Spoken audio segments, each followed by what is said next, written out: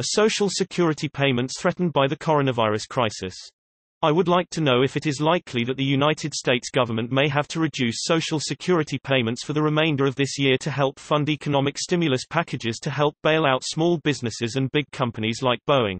Or are social security payments guaranteed not to go down unless Congress introduces a new bill to do so and then has to vote on this bill and then send it to the president for signing in order to enact this SS payment reduction?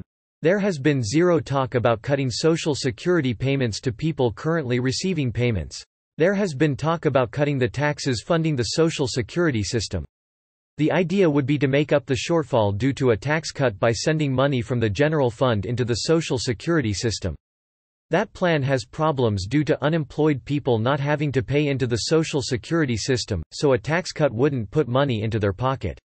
They might need money to pay rent and buy food. A change to the formulas used to determine payments for people currently receiving payments would be a big deal and would not be done to counteract a short-term crisis.